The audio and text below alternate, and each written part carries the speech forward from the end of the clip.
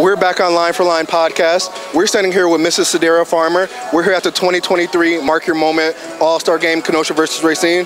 How are you doing today, ma'am? I'm doing great. I was ready all day, vibing to my own music, just getting ready for the game. Yes, ma'am. Just tell us a bit about the humbling experience of what it's like to be selected to your All-Star Game to close out your senior year in your basketball career as a high school athlete. It feels great, honestly. It feels good to have the accomplishments that I have made this year, throughout the year. I held myself to a really high standard and just starting basketball and taking it serious, so I'm very grateful to be here. Yes, ma'am. Yes, ma'am. Can you tell us one thing that you look forward to out here on the court while the game's going on? Just having fun and playing the last game with these girls, and that I've known for a while. I played AAU with some of these girls since I was little, so just, getting it out there and having fun. Yes, now, with you being a senior, what would be that closeout piece of advice that you would give to the young and up-and-comers as you get ready to leave Bradford High School? Just hard work. Everything is hard work and taking stuff out of practice. Make sure you're focusing on your own skills and playing your role on your team.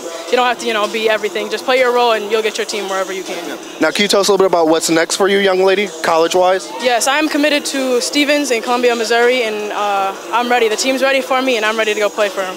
Just tell us a little bit about what you expect to bring to the team once you touch down for your freshman year. I've looked at a lot of their games and watched them throughout the season, and I think I'm the missing piece for them. I think they've had a lot of bigs and they have a lot of smaller guards, so I think I'm the right fit. I can do both, a little bit of everything, and they need a little bit of more of a shooter, so I'll be there for them.